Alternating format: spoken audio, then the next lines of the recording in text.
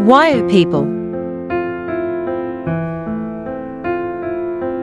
Wayuu is an indigenous American ethnic group of the Guajiro Peninsula straddling the Venezuela-Colombia border, on the Caribbean Sea coast.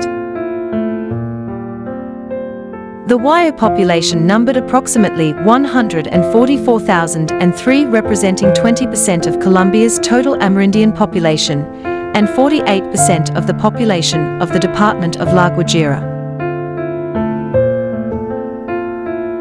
The Wayuu occupy a total area of 10,800 square kilometers within approximately 10 Indian reservations.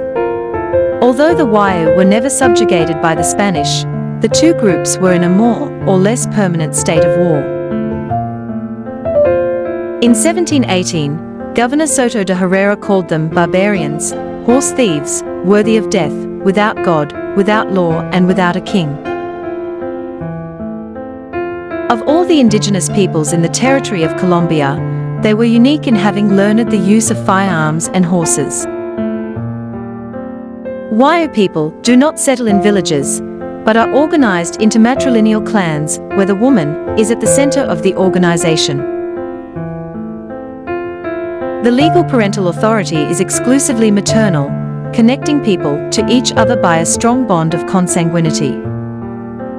They continue today to perpetrate their traditions, such as animal sacrifices, funeral ceremonies, and other ancestral rites perpetrated by the shaman of the clan.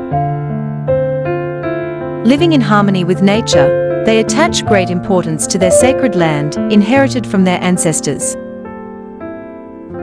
They rarely leave their territory except to sell their crafts in the village. Puberty is not very important among boys, but girls are exposed to rituals as early as 12 years old or when they start menstruating, requiring them to go through a period of seclusion for anywhere from 2 months up to 2 years. During this period, Wayuu girls are taught how to be a wife, in which a large part consists of cooking and learning the art of crocheting Wayuu bags. They are also fed with a special vegetarian diet called jaguapi. Women play important roles in the society, but it is not quite a matriarchal one. Nearly all marriages are arranged and accompanied by a dowry, which is given to the mother's brothers and uncles. Young girls are promised to men of the clan as young as 11 years old, around the time they are becoming of childbearing age. The perceived intention is to wed her to a man before risking that pregnancy out of wedlock or arrangement, a cause of great social shame, specifically for the woman's family's honor and credibility. Colombia is ethnically diverse, its people descending from the original native inhabitants, Spanish colonists, Africans originally brought to the country as slaves, and 20th century immigrants from Europe and the Middle East, all contributing to a diverse cultural heritage. The demographic distribution reflects a pattern that is influenced by colonial history.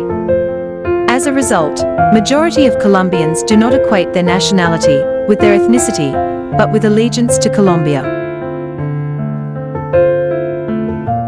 For more about indigenous people around the world, please visit to our channel. Thank you for watching. Please don't forget to subscribe.